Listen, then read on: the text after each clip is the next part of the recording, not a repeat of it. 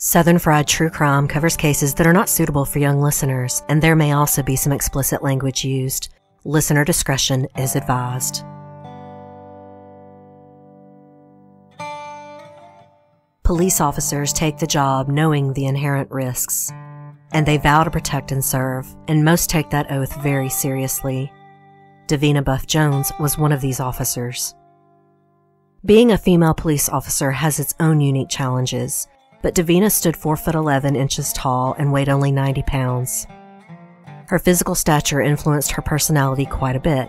She felt she had much to prove, and part of that was a personal mantra that she always followed the rules. Always, no exceptions. She would not back down. It didn't matter who tried to intimidate her.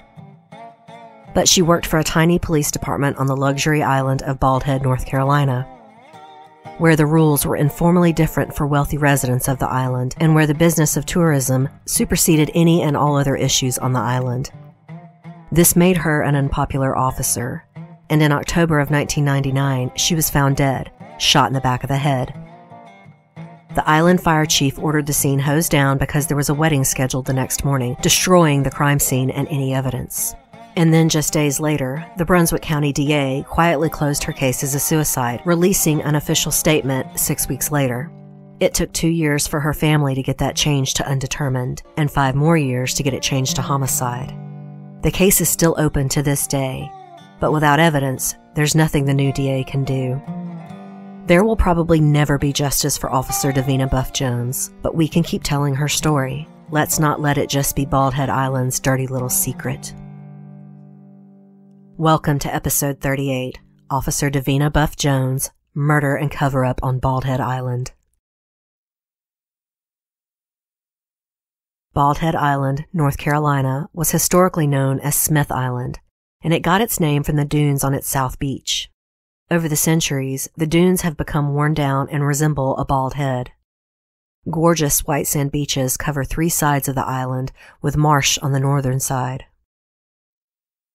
Bald Head is the southernmost of North Carolina's Cape Islands, and it's located at the tip of Cape Fear, a prominent headland along the Atlantic coast. It's nestled at the convergence of Cape Fear River and the Atlantic Gulf Stream. It's about 6 square miles or 9.5 kilometers, with landmass trailing off into the sea, creating about 30 miles of treacherous sandbars known as the Frying Pan Shoals. But Bald Head Village only comprises about 2 miles of the island proper. The rest is beaches, marshes, and maritime forests. You can only reach the island by boat. It's a 20-minute ferry ride from Deep Point Marina on the mainland to the harbor at Bald Head. And it's also a 2-mile journey across the Cape Fear River from Southport, North Carolina. And that geography naturally lends to the exclusivity of the luxury island. With less than 200 year-round residents, the business of Bald Head is tourism. But this would mainly be for the 1%ers. Even the smallest of homes, with views only of marshes, are priced in the millions. To vacation there, especially in peak season, would cost you thousands. But it is quite the tourist experience. There's a full-service marina, luxury golf course, day spa, many high-end boutiques, and of course phenomenal seafood. Bald Head is also nationally recognized for sea turtle nesting, and visitors use the phrase, "I'm on turtle time," for the carefree feeling of being on Bald Head Island. Follow the Bald Head Island hashtag on Instagram to see wannabe models, health and beauty bloggers, and sightseers at Old Baldy, the island's historic lighthouse. See the rich being rich, hashtagging their way through beautiful sun-drenched but heavily filtered vacations. It is a gorgeous setting, idyllic for photography and even movies. The famous lighthouse, Old Baldy, was used in the opening scene of the 90s movie, The Butcher's Wife. And Bald Head Island Village was used for the set of the movie Weekend at Bernie's. The only cars on the island are for law enforcement and emergency services. Residents and visitors get around only on golf carts and bicycles. That's suitable to the terrain of the island, where most roads are not roads at all, but crudely paved paths. It's also suitable for some off-inebriated residents and visitors who notoriously get their children to drive them around in golf carts. Bald Head has a lot of interesting history, too. For centuries, it was a haven for bootleggers due to its proximity to Cape Fear River and its seclusion. In the 17th and 18th centuries, pirates ruled the waters off the coast of North Carolina, and Edward Teach, better known as Blackbeard, used Bald Head Island as a hideout. This past June, Bald Head Island celebrated the 300th anniversary of Blackbeard's death with an event called Pirate Invasion. Residents and visitors enjoyed a festival of music, dancing, boats decorated as pirate ships, and even a treasure hunt. The signature lighthouse, known as Old Baldy, was built in 1817 and is the oldest in North Carolina. Erected from red bricks with walls 5 feet thick at its base, it's been bombarded with sand and lime over the years, giving it a weathered and sort of dirty facade. Positioned some 4 miles from the eastern end of the island and equipped with only minor light, a single beam that shoots straight up, the lighthouse was unsuccessful in guiding ships safely past the Frying Pan Shoals during storms and fog. Another lighthouse was built out on the shoals in 1854. In 1903, Old Baldy was decommissioned when the Cape Fear Light was erected on the eastern end of the island, but it still serves as a prominent day marker for mariners and is itself a tourist attraction. Old Baldy is a 5-minute walk from the ferry landing. Visitors go to the keeper's cottage to purchase tickets for admission to the museum and to climb the 108 stairs to the top of Old Baldy to see the breathtaking views. But again, along with the beauty and history of Bald Head Island, is the luxury. Only the uber-rich live there year-round, and it's not a place that average Americans can afford to vacation. And it's in this atmosphere of wealth and privilege that Officer Davina Buff Jones came to work as a rookie police officer in 1999. Davina was born in July of 1966 to parents Loy and Harriet Buff in Charlotte, North Carolina. She was the middle child of 3 sisters. She was named for her father, David Loy, but she didn't like explaining her unusual name, so she chose to go by Dee, though her daddy preferred to call her Vanny. Dee had been a sickly little girl, suffering from chronic colds and illnesses, including asthma. She lost the hearing in her right ear when she was still young due to a residual ear infection. To compensate, she learned to read lips, but she often talked too loud because she couldn't judge the volume. And she was a tiny girl, never reaching 5 foot tall, even in adulthood. Her hips were also uneven, something she would be self-conscious of her whole life. She hated wearing dresses because she felt they accentuated her hips. But for a tomboy, that wasn't much of a problem. Dee loved animals and was a skilled horseback rider. She wanted to be a veterinarian when she grew up. Her teen years were spent working in her parents' restaurant, the Peddler Steakhouse in Charlotte. She was the hostess and was loved by customers and fellow employees for her sunny personality and hard work. A lot of celebrities frequented the Peddler. NASCAR drivers, famous golfers, and even Michael Jordan and the UNC basketball team were all known to be regulars. In personality, Dee could be exuberant and upbeat, but she also had her dark moments. There were 2 suicide attempts in her teen years, only one of which was in earnest. I will talk more about these later in the episode when we get to the court rulings. Also, family and friends say that she suffered not only from Napoleon syndrome, but also middle child syndrome, meaning she could be a hothead and also act out for attention, often feeling like the world was against her. Davina married for the first time at age 24 to a man named Harry Adams. She lived with her husband and stepson on a horse farm in Lancaster, South Carolina. But the marriage ended just 4 years later when the couple declared bankruptcy. She remarried in 1994 to a man named Jeff Jones. He also had been previously married and came with a daughter. According to her family, he was mentally and physically abusive to Dee, and their marriage only lasted 2 years, during which time Davina was charged and found guilty of simple assault when she spit on her stepdaughter's mother. She would characterize the incident as fighting for what she thought was right for her stepdaughter. But it's safe to say that Davina was in a very volatile situation to begin with. Not long into the marriage, Dee, who desperately wanted children of her own, discovered her husband was taking medication that would prevent her from getting pregnant. To make matters worse, the medication was used to treat herpes. She finally left Jeff and moved back in with her parents, who had retired to Oak Island. Davina drifted a bit, trying to recover from her divorces and figure out what she wanted to do with her life. She worked as a bank teller, and then she worked for a veterinarian, but she hadn't found her place yet. At the urging of friends, she enrolled in basic law enforcement training at Brunswick Community College. She had a hard time due to her short stature. If Dee was picked on, she would fight back. so she quit the program but eventually enrolled in the same program at Cape Fear Community College, graduating in 1998. Her family felt a little wary and naturally protective of her, but Davina was ecstatic.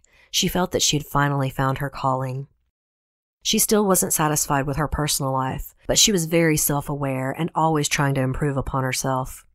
She had 2 Australian shepherds named Lord Adam and Precious Queen that she doted on. She lived alone with her dogs, who she called her babies, in a small house on Oak Island. She also sought treatment for depression and began taking antidepressants. I will spend more time on her mental health later in the episode as it relates to her death ruling. But I think it's very important to note that Davina was not only self-aware, but proactive about her depression. When she was hired on at Bald Head Island, she excitedly bought her uniform and supplies, dressed up, and had her mother take her picture. Her grin is wide, and she looks proud and happy in this photo. Considering that Dee had worked in restaurants and around celebrities, this job seemed like a good fit. It wasn't like she wasn't used to the rich and famous. But Davina had very strict values. She took her job very seriously, and she did things by the book. She was known for her honesty and integrity. Sometimes she was even considered painfully honest. And those qualities didn't exactly serve a police officer on the luxury island of Bald Head. Bald Head Village management's first priority was their residents and high-paying visitors. The concept of law and order was really just crowd management. Make sure people are safe. Write the ticket if you have to, but then tear it up. Give them a warning. Don't bust the teenagers. Just pour out their beers and move on. And for God's sake, could you smile a little? Bald Head Island police officers were little more than glorified security guards. They were expected to keep the peace, make sure the drunks got home safely, and corral unruly teens, but no one really wanted them to actually reprimand people. The residents, and especially many of the visitors, felt the money they spent made them entitled to behave as they wished. If they wanted to ride around in their golf cart, 3 sheets to the wind, small children in tow, that was their business. They didn't need some snot-nosed lady cop telling them what to do. And they complained about Davina loudly and frequently. Residents and council members didn't just complain to her superior officer, but to the village manager, Wade Horn, who then came down hard on Dee's chief, who incidentally was also a woman. But to characterize the situation as just hard for Davina and her chief would be unfair. As I said before, Bald Head Island didn't want a real police force. It was barely funded at all. 10 officers worked out of a single wide trailer and were told to bring in their own toilet paper and paper towels. The equipment that was furnished was substandard and often secondhand. The radios in their trucks were old and didn't always work. When Chief Karen Grasty managed to get a supplier to discount just 2 police radios, her purchase request was denied by village manager Wade Horn. In later years, Mr. Horn would give interviews that would make it seem he was sympathetic to Davina's case and that he disagreed with the outcome. But I think it was easier years later, when he no longer worked for the village, to say the things he did. When truth be told, he may not have caused the botched investigation, but he most certainly contributed to the culture of the island. The culture where a high-profile wedding trumped preserving a crime scene. A culture in which a slain police officer was thrown on a gurney without being covered, left outside on a ferry dock for hours for anyone to gawk at. A culture that allowed someone on that island to get away with murder. At this time, I'm going to pause for a word from our sponsor.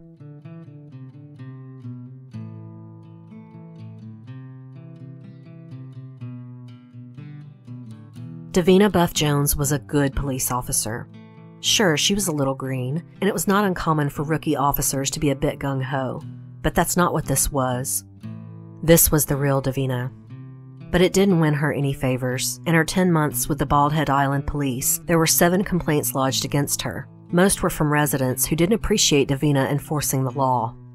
She was characterized as rude and off-putting in these complaints, which is actually contrary to internal evaluations. Chief Karen Grasty wanted Davina to work on making her voice more assertive. Dee's diminutive size already worked against her, and she needed to be more commanding with her voice. The chief felt she was too halting and nervous. This would explain some of her interactions with residents and visitors that didn't go well. Sometimes she would appear to be bullied, especially if it involved a group of people. Some teenagers she busted a couple of weeks before her death surrounded her and tried to physically intimidate her.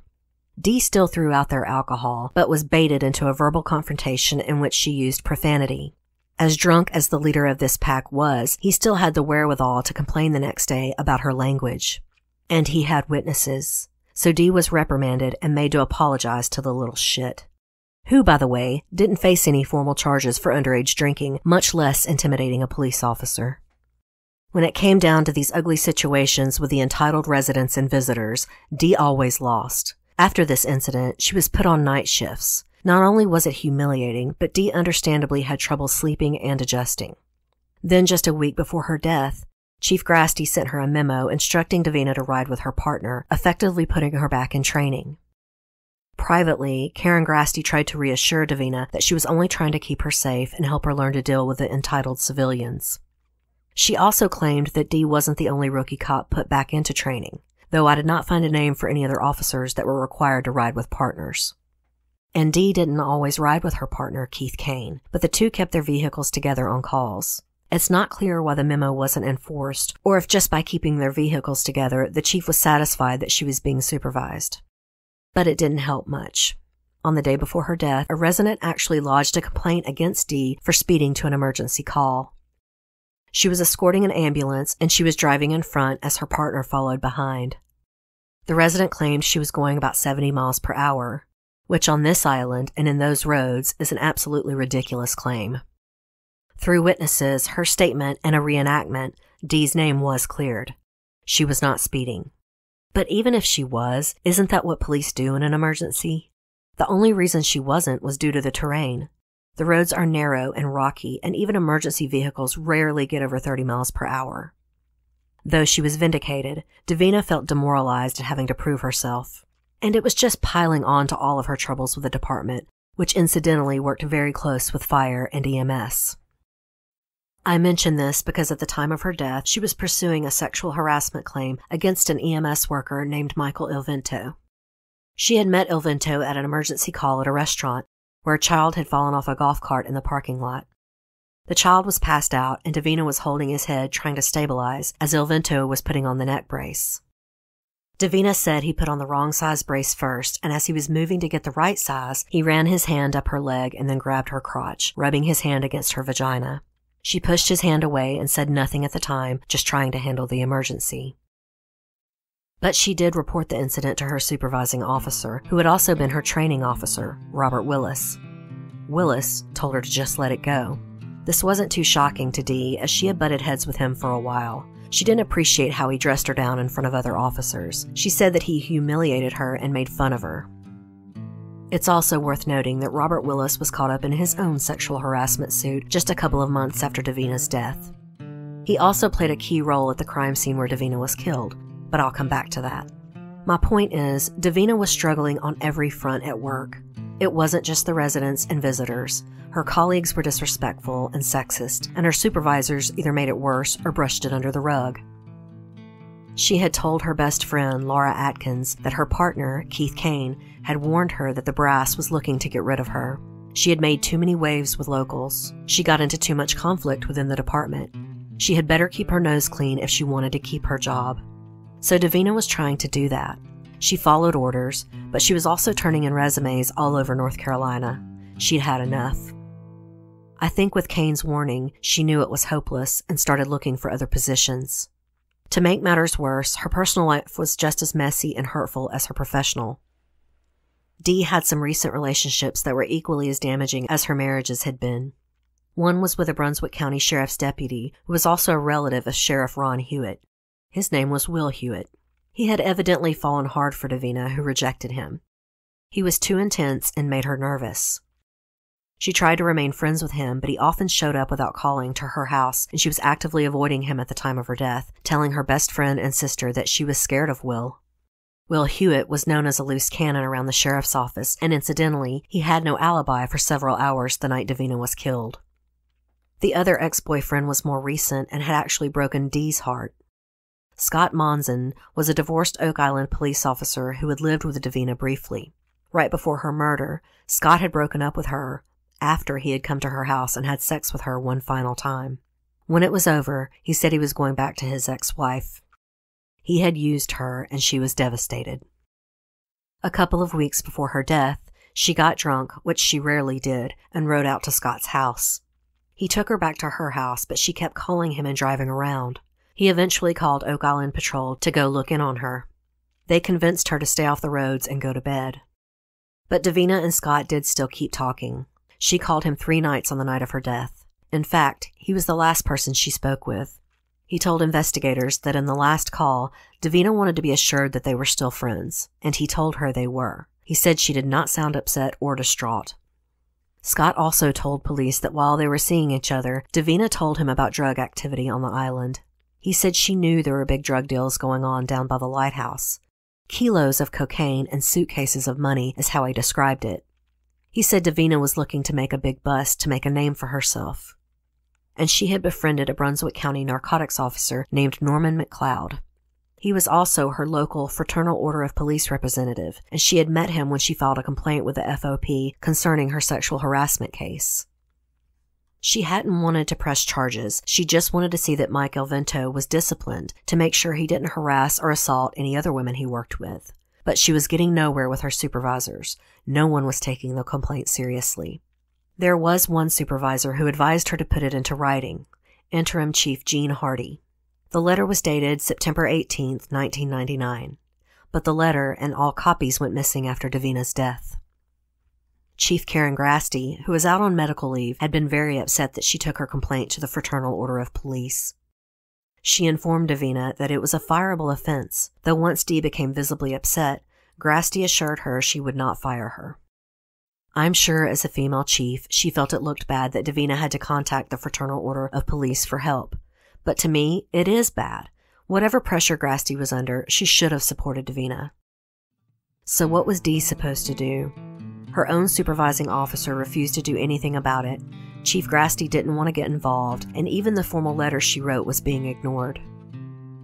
And unfortunately, Norman McLeod was not a good man to confide in, even though he was the representative for the FOP.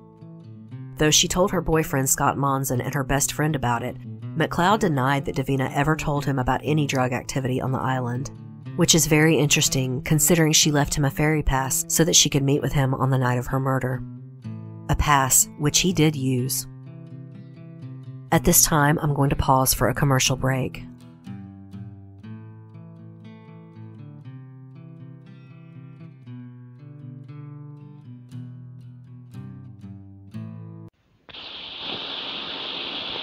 Tom 4206.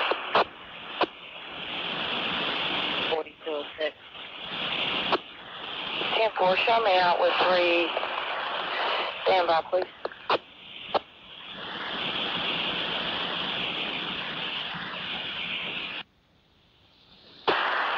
And maybe you're going to have a gun here on Bowhead Island, okay? You want to put down the gun. Come on, do me the favor. Now put down.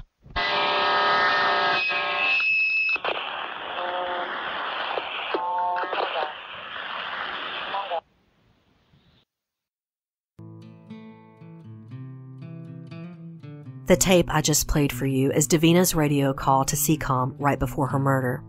You can hear her say she's out with 3, meaning she is approaching 3 people. After she says, "Stand by, please," there's a moment of silence and then the radio cuts back on. Then you can hear her say, "There ain't no reason to have a gun here on Bald Head Island, okay? You want to put the gun down. Come on, do us a favor and put the gun down." And then there is a loud noise. It sounds like feedback. And if you listen closely, you can hear Davina say, "Oh my God, my God." The Generation Y podcast covered Davina's case last April, episode number 228. Justin and Aaron cleaned the audio up even more, and you can hear Davina more clearly at the end. I also suggest listening to their episode for more insight on this case. I'm not going to play the rest of the recording because it is hard to understand. But after Davina's last words, you can hear the CCOM officer trying to call her and then ordering radio silence until they could get her to answer. Her partner, Keith Kane, breaks in asking if Davina gave her location. CCOM advised that she didn't. It took Officer Kane about 7 minutes to find her, but when he did, he immediately asked for rescue. His voice is inaudible as well, but he reportedly said, "Officer is down, I do not get a pulse at this time." But let me back up for a moment. You may be asking yourself why Davina was there alone. because Chief Grasty's memo about putting Dee back in training with her partner was dated October 13th. Her death was on the 22nd. So it was just less than 2 weeks since she'd been ordered to not ride alone. So why was she alone? The question was largely dodged in court proceedings. Her partner, Keith Kane, merely said it had to do with their dinner break. Further muddying the waters, Chief Karen Grasty had called in the SBI, or State Bureau of Investigation, and asked them to take over the case. But Village Manager Wade Horn called Brunswick County Sheriff Ron Hewitt and asked him to lead the investigation.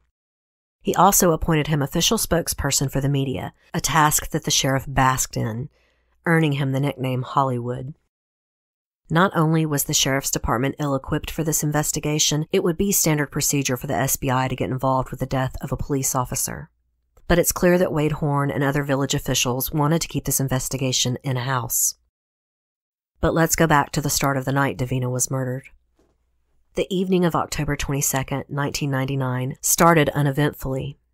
Davina and Keith Kane met on the ferry on their way to work. There was a strong wind and rough seas, with swells as high as 12 feet under the full moon. Kane and the ferryboat captain later said that Davina was in high spirits, joking around. She didn't seem depressed or troubled at all. She also helped him with 3 Hispanic men who were drinking on the ferry. She went over and politely asked them to throw out their drinks, and they did. There was no drama, and the captain was grateful. Once on the island, Davina and Keith did some paperwork at the police trailer before going out on patrol. They returned, and at around 10:30, they got a call from the manager at River Pilot Restaurant. She said they had some guests whose golf carts went missing. The manager asked them if they could get a police escort to get the guests back to their house. Davina answered yes, they would be there, and asked if this was in reference to a larceny, meaning were the golf carts stolen. No, they're just missing, was the reply. The manager thought that someone had just taken them by mistake. But when Davina and Officer Kane arrived, the River Pilot was closed up and no one was there waiting. They walked next door to the restaurant Ebb and Flow and asked questions, but their staff knew nothing. They suggested the officers talk to the ferryboat captain because he had just taken their staff off of the island. Employees at Ebb and Flow noted that Davina peeled out of the parking lot towards the ferry. She and Keith were still in separate vehicles, but they went together. Dee was probably pissed that they were called out for nothing. But instead of heading to the ferry, she and Keith went over to Old Baldy. Earlier in the evening while on patrol, they had seen an abandoned golf cart there and thought maybe it was related to the missing carts reported by the River Pilot manager. The lighthouse is positioned near a cul-de-sac, and on its left the Bald Head Island Museum was being built at the time. To Old Baldy's right was the village's municipal buildings, the post office, town hall, and the village association building, and finally the small chapel where weddings took place. In fact, there was a wedding scheduled for Sunday morning for a very prominent family on the island. When Davina and Keith found nothing, he called dinner time. Dee had already eaten, so according to Keith Kane, she said she was going for a ride or out to smoke a cigarette. Officer Kane claimed that he offered to go with her and she declined. This is the explanation for Davina being alone that night. So they split up. Davina went to a phone booth and called Scott Monson at 11:30 p.m. As she drove back towards Old Baldy, she passed 3 people in a golf cart returning to the island from the last ferry. They were driving on the wrong side of the path, so Dee rolled down her window and told them to get over. This was at 11:45 p.m., according to the people on the golf cart. Then she headed to the cul-de-sac alone and backed her truck in to be facing out on the road. There are no streetlights in the area, and the cul-de-sac is connected to the marina by a wooded golf cart path. It wasn't unusual for officers to park there and do paperwork or smoke and just watch the road. And backing in is standard for police officers. But it was just 3 minutes after she had passed the golf cart on the wrong side of the road when she called in and said, "Show me out with 3." Within seconds, she was dead, and her partner got to her 7 minutes later. But when he first got there, he found her truck, but not her. The parking lights were on and the engine was running.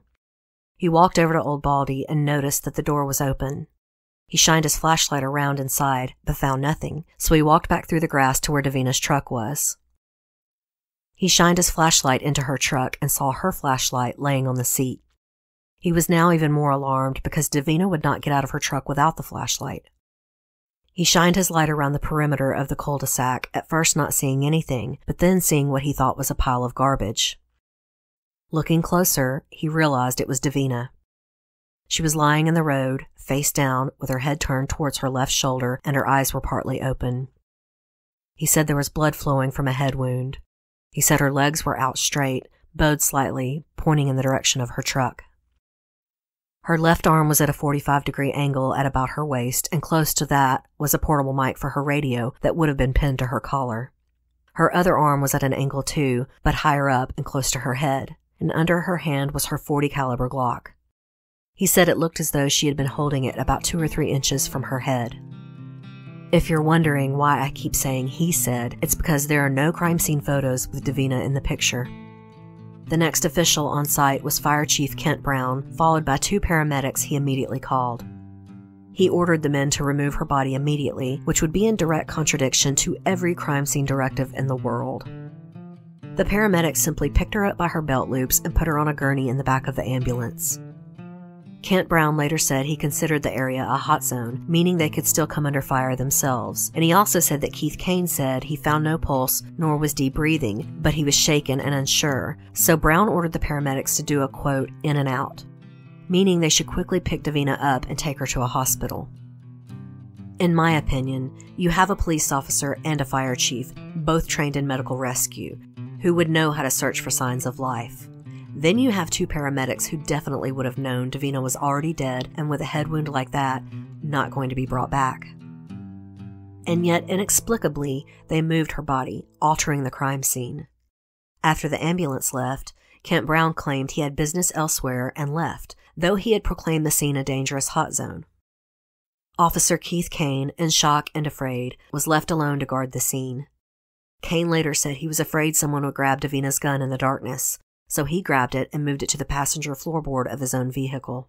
Again, tampering with the crime scene. I give Keith Kane more benefit of the doubt because he did appear to be genuinely shaken up, but even an inexperienced police officer should know better. He obliterated any fingerprints that might have been found on the weapon, including Davina's. And Keith Kane was actually the second person to move the gun. When Kent Brown and the paramedics were there, the gun was either picked up or kicked in between Davina and Keith's trucks. Again, every principle of crime scene preservation was ignored, and no one would even fess up to who moved the gun the first time. At least Keith Kane told the truth about when he moved it. Soon Police Chief Karen Grasty and other officers arrived and noted that there was a bloody palm print on the back of Davina's truck and that there were drag marks in the gravel leading to her body. It looked like she had been shot close to her truck door and then dragged over to the side of the road. Davina's body was already moved and being transported to the ferry, so Chief Karen Grasty left the scene and rushed to the ferry. When she left, she gave orders for the scene to be secured and put Officer Robert Willis in charge. Davina was taken to the ferry to be transported to the hospital on the mainland. Employees from the Ebb and Flow restaurant had heard the gunshot and were ordered to the ferry to leave the island immediately. When they got to the dock, they saw Officer Davina Buff Jones lying uncovered out in the open on a gurney. In fact, one of these employees was Jamie Grasty, Chief Karen Grasty's daughter. Yes, you heard that right. They left a slain police officer on a gurney out in the open on the dock for anyone to see. Mind you, they were supposedly taking her to the hospital for treatment, so leaving her unattended without so much as a compress on her head wound is beyond strange. It is also an incredibly disrespectful way to treat a police officer's body. After some time, Davina's body was moved to the depot office on the dock, still uncovered and unattended. When Chief Karen Grasty and her husband got to the dock, they found Davina lying exposed on the gurney, being loaded onto the ferry. They took a sheet, covered her, and placed the gurney between them, clinching it together to protect her on the ride over. Evidently, there had been no consideration whatsoever that Davina's body should be covered to preserve evidence, if not for common decency. Also, I want to note again that Davina's body was supposedly moved in a rush to get her medical treatment, and yet it's pretty clear everyone knew she was dead and weren't even guarding her body, much less trying to help her. Back at the crime scene, more officers had arrived and Fire Chief Kent Brown suddenly re-arrived and cleaned out the back of the ambulance. Again, why was that such an urgent task? By 12:50 a.m. Saturday the 23rd, crime scene tape cordoned off the area. The interim Bald Head Police Chief Gene Hardy and Brunswick County Sheriff Ron Hewitt arrived, along with Dee's training officer Robert Willis, who was left in charge of the crime scene.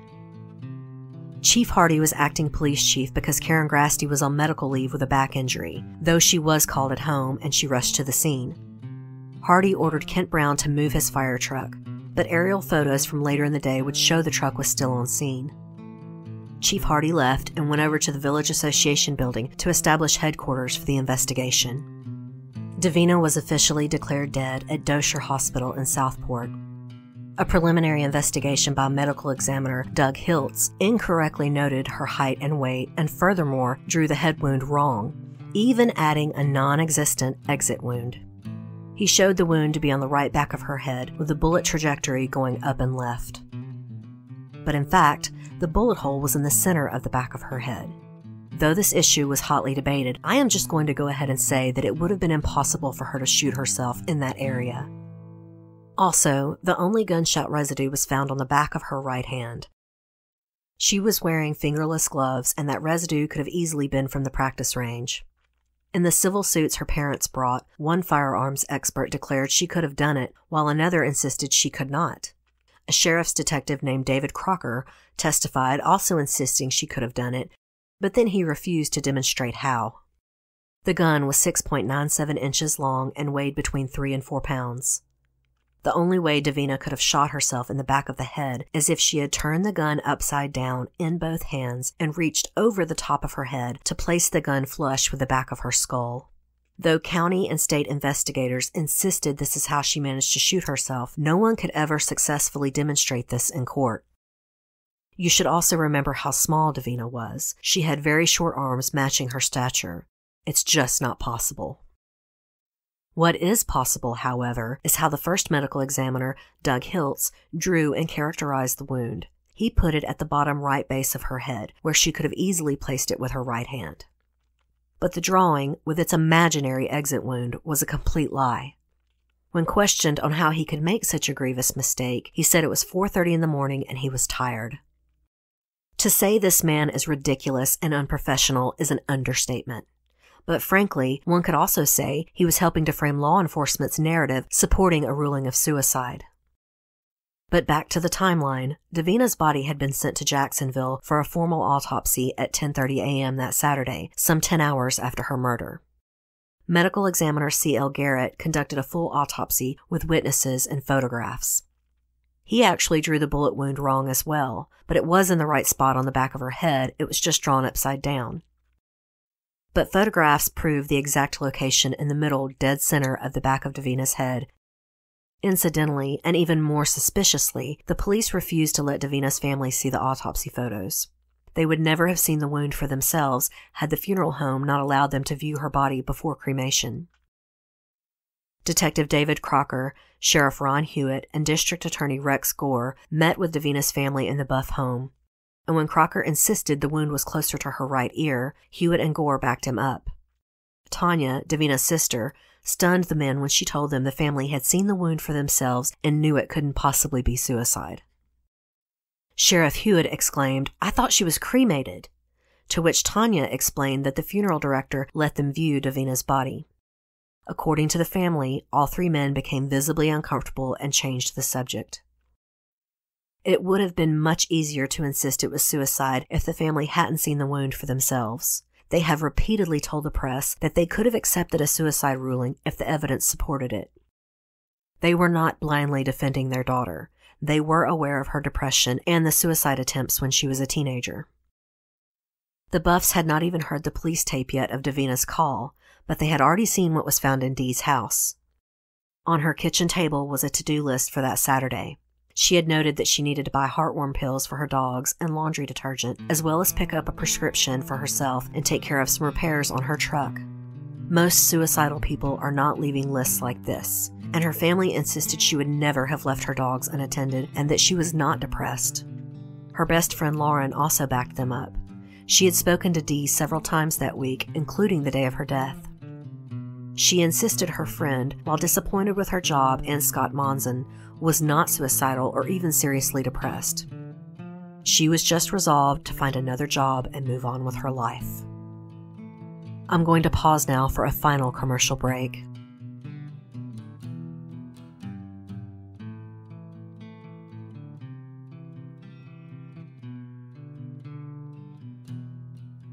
Back to the timeline. After seeing Davina's body safely to the hospital, Chief Karen Grasty returned by 12:30 p.m. When she got back, the crime scene tape was gone and the area had been hosed down.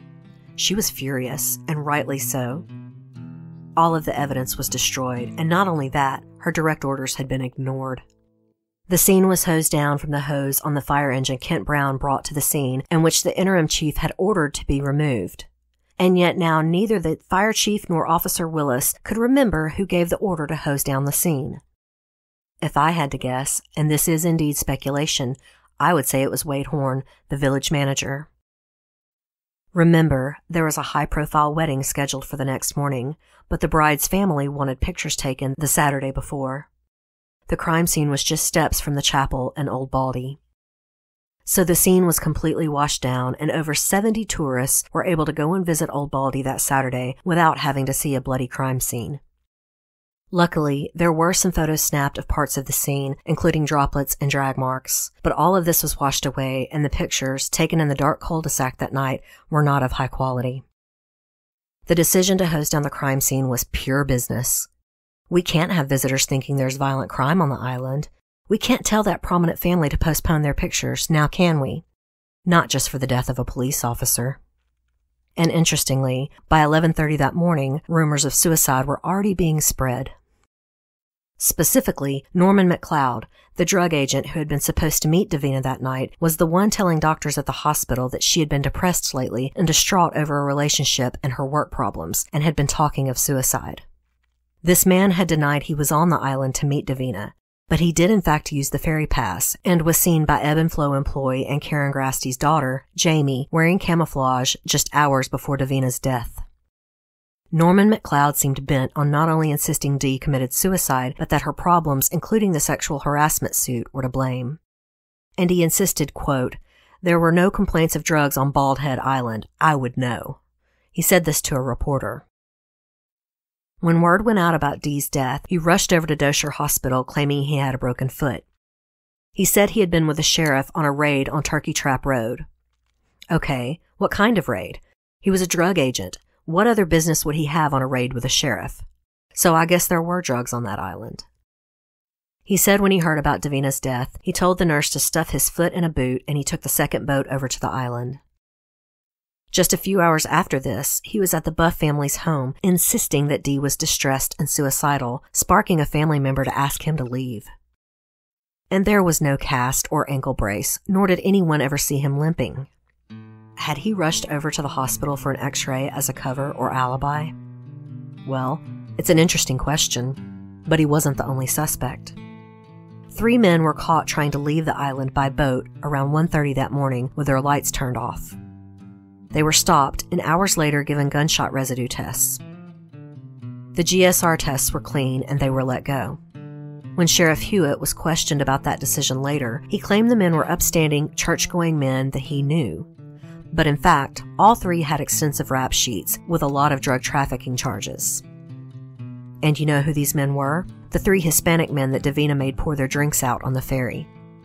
There is also an eyewitness who saw 3 men speeding away from the direction of Old Baldy in a golf cart without lights on. A man named Andy Adams, who had been doing construction work on one of the nearby homes, was sitting on the chapel steps drinking a beer when he heard the shot. He saw the 3 men right after that. The problem with Andy Adams is he didn't come forward right away. He was scared to get involved, understandably. But his conscience bothered him and he wrote a letter, had it notarized, and sent it to Davina's parents. Davina's parents sued the North Carolina Industrial Commission and the Public Safety Officers Benefits Program. It was after the first court ruling in favor of the Buff family that Andy Adams came forward. In 2006, the State Bureau of Investigation, forced to reopen the case, picked up Andy Adams, handcuffed him, and questioned him relentlessly for 3 days until he withdrew his statement. They also painted him as an alcoholic and drug addict to further discredit his testimony. Other suspects included people that would normally be looked at first, her ex-boyfriends. Scott Monson had a solid alibi. But Will Hewitt, cousin to the sheriff, was unaccounted for several hours that night. But he was dismissed as a suspect anyway. There are myriad other suspects and rumors, and I could go through them all, but as no one was ever charged, it seems pointless. But I would recommend a book for you to read for more detail. A family friend named Elaine wrote Out with Three, The Murder and Betrayal of Officer Davina Buff Jones. She used the pen name Elaine Buff and self-published the book with the cooperation of Davina's family. She names several suspects and uses pseudonyms for others, like a prominent man on the island she called capital A Crook. This man was supposedly heard confessing, saying, quote, "I had the bitch put down for messing with my business." And he was also known to be a major drug trafficker. Another island resident that was suspected, Elaine Buff dubs Mr. Sleazy. Almost every avenue of investigation leads back to some sort of drug activity that Davina stumbled onto. Despite Norma McLeod's denial, there was plenty of drug activity on that island. Honestly, it was the perfect place for trafficking. Remember, Old Baldy's light does not rotate, it shoots straight up into the air. That's not helpful for boats trying to avoid the shoals, but it's super helpful for small planes to navigate onto the island and back out to the water. Also, trucks delivering to the island simply came over on the ferry and were not inspected. It would be even more simple than a plane to bring drugs in that way. But no one on the island wanted this to be about drugs, nor did they want to say it was murder. Just hours after Davina's death, the rumors of suicide started, and District Attorney Rex Gore would officially rule it a suicide 6 weeks later, closing the case. He cited her depression and suicide attempts in her past before all evidence was even turned in. The police recording had been sent to Quantico for enhancement and was not even back yet when Gore closed the case. That's the recording where Davina can be heard pleading with someone to put the gun down. Disgustingly, Gore even speculated that Davina didn't sound panicked and that it was faked. As though police officers are not trained to remain calm in dangerous situations.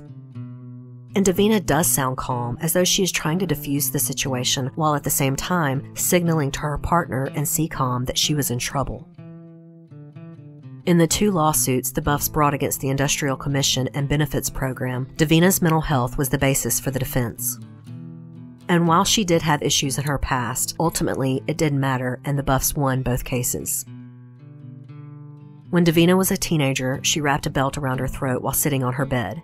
She didn't tighten it very much or try to hang herself, but when her sister found her like that, the family was alarmed. And not long after that, still a teenager, Davina swallowed enough Tylenol to have her stomach pumped. This, I think, would be a more credible instance of attempted suicide. And it would be why, as an adult, Davina took her mental health seriously. She saw her family physician for a while, who then referred her to a psychiatrist in Wayne County. She made 170 visits there during the year she became a police officer and also took antidepressants. Her best friend Laura remarked that considering the stress she was under at work and the heartbreak of her last relationship, it's not surprising she sought therapy. It was healthy. And if any of the evidence had supported suicide, it would have been an understandable ruling. But number 1, we have the radio call to CCOM. That would be quite an elaborate setup for a suicide, which is what DA Gore insisted she did so that her family could collect on her death benefits. Number 2, Davina could not possibly have shot herself in the back of the head in the way the wound indicated. Law enforcement were never able to prove this theory. In addition to this point, Davina had no bruising or abrasions on her face or upper body that would be expected if she fell from a self-inflicted gunshot wound. Number 3, her family, best friend, and ex-boyfriend Scott Monson all insisted she was not suicidal. You know who did? The jilted ex and relative of the sheriff, Will Hewitt. He said that she told him her life was falling apart and she just wanted to swim out in the ocean and never come back. His testimony is not at all credible, considering that Davina had broken off contact with him and by all accounts was a bit afraid of him. And what did he have to gain by making up this story? It's not clear, except that he had a direct conflict of interest being related to the sheriff. Furthermore, he had no alibi for several hours that evening. It would look better for him and his cousin the sheriff if Davina had killed herself. And there are many other evidentiary issues. Davina's service clock was supposed to be preserved for evidence, and yet it was quickly cleaned and then put in a surplus cell on the island. Dee's shoes also went missing, and no one can explain why. Could they have shown scuffs or blood that would prove she had been moved as the drag marks indicated? There is also a documented scuff mark on the right knee of Dee's pants and abrasions on that knee. This would be indicative that she was forced to kneel. And it would also explain why there was no bruising from the force of the fall after the shot. Also, the majority of blood at the scene was found under her body, though there were drops everywhere, including in the drag marks. Author Elaine Buff speculated that the assailant used Davina's police coat that was found in her truck to try and muffle the sound, and that's why more blood wasn't found by her truck. I think it's more probable that she was forced to kneel, shot, and then quickly dragged over to the side of the road before the blood really started flowing. And there are other problematic factors. During the radio call, Davina first called in via Channel 1, the channel typically used by police to advise that she was out with 3. But when you hear her pleading with someone to put down the gun, she was on Channel 2. Only her partner, Keith Kane, and CCOM would have access to Channel 2 and have been able to hear that transmission. It is a more clear channel, and she probably realized she was in trouble and that her partner could get to her the quickest, so she switched to Channel 2. But when her body was found, the radio she wore on her shirt that she had switched on for her partner to hear had been switched back to Channel 1. To me, this indicates someone familiar with police radios. They probably thought that the caller radio should match the one in her truck. Also, the squeal heard on the tape could be feedback from another radio. We cannot know what exactly happened to Davina that night, and though both her interim chief Gene Hardy and the regular chief Karen Grasty fought tooth and nail for a better investigation, they were blocked by the sheriff, the DA, and the SBI. After she found the crime scene washed down, Chief Karen Grasty said she, quote, raised hell so they sent me home. Wade Horn and Mayor Kitty Henson told me to go home and shut up. When she tried to get the investigation reopened, she was told repeatedly to leave it alone. Also, Bald Head management told workers at River Pilot Cafe and Old Baldy Lighthouse that they were not to talk about the case to anyone or they'd be fired. It is important to note that no one who worked on this case lasted long after. Karen Grasty was finally granted disability for her back just a few months after the murder. Gene Hardy asked for and was given a demotion with a pay cut to go back down to being a corporal. He was sick and tired of Wade Horn and the rest of the higher-ups on the island denying the truth. He worked until he got his retirement, and then he became a private detective. Even Wade Horn retired, claiming he wanted to spend more time with his daughter. Keith Kane transferred to the Brunswick County Sheriff's Department, and though he initially reached out to Davina's family, he never returned their calls and he testified down party lines at the civil hearings. Fire Chief Kent Brown resigned at the request of the new village manager that replaced Wade Horn. And it gets better. Sheriff Ron Hewitt was brought up on federal charges for obstruction of justice. He was accused of sexual harassment, witness tampering, and embezzlement, but he pled to the one charge of obstruction and served a year in 2007. He was brought up on charges again in 2014 for stockpiling guns. District Attorney Rex Gore, who had quickly ruled Davina's death a suicide, famously said, "Only God and Officer Jones know what really happened." Yes, you're right, you corrupt asshat. Because the crime scene and all the evidence was destroyed in a cover-up you helped orchestrate. In 2011, he lost re-election for district attorney, and the new DA, John David, immediately reopened the case and went after Rex Gore. In August of 2013, Rex Gore pled guilty to conspiracy and fraud along with an assistant DA for falsifying travel reimbursements. He took a plea deal for a misdemeanor of willful neglect to discharge of duty of his office, and prosecutors dropped the felony charges. He was given a 6-day suspended sentence and was put on probation for 18 months. This reminds me of how they finally got Al Capone for tax evasion. DA John David was unable to charge Rex Gore with any wrongdoing in Davina's case, but he managed to get him on this paperwork fraud. Gore would never work in public office again.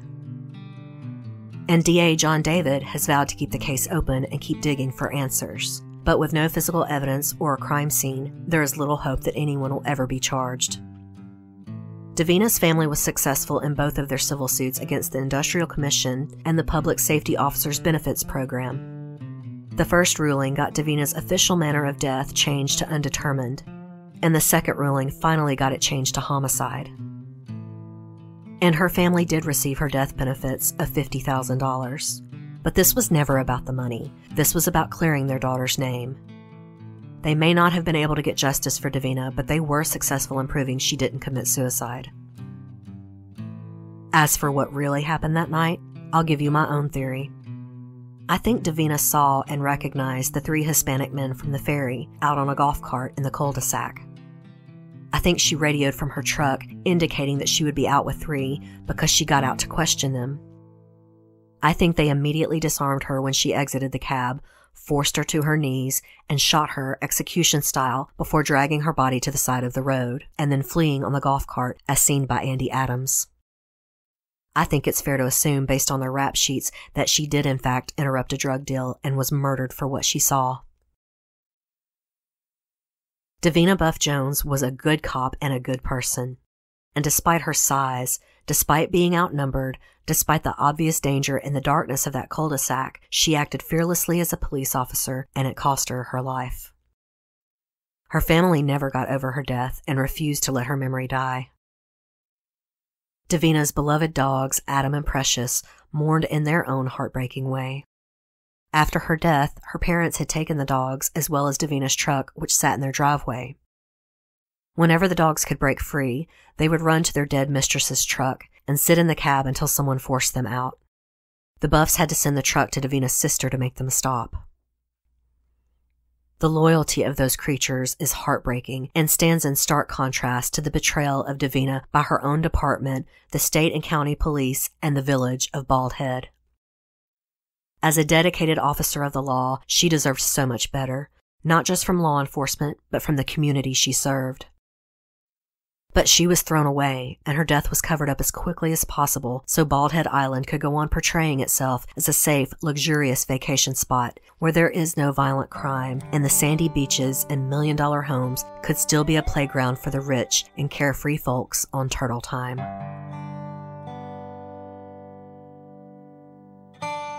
Southern Fried True Crime is written and produced by me, Erica Kelley. The original graphic art is by Coley and Southern Fried's original music is by Rob Harrison of Gamma Radio. Thank you so much to Allie R for suggesting Davina's case. Special thanks to author Elaine Buff. I encourage you all to buy her book, Out with 3, The Murder and Betrayal of Officer Davina Buff Jones. She had incredible access to sources, both within law enforcement and with the family. And her book has really interesting theories and much more detail than I could ever provide. As always, if you enjoyed the show, please tell a friend or rate and review on iTunes. You can also listen directly from Spreaker, my network online, or their app, and I'm also on Stitcher, CastBox, and many other podcatchers. If you're interested in supporting the show, I have a Patreon page with many different rewards for different levels of donation. Or you could visit my website, southernfriedtruecrime.com, where you can make a one-time donation just by hitting the donate button. I also have a merchandise store open. Just go to whatamaneuver.net and click on Shop by Store, then search for Southern Fried True Crime. I have all sorts of t-shirts, tanks, hoodies, and even onesies for babies. If you have any comments, corrections, or suggestions, you can email me at southernfriedtruecrime@gmail.com.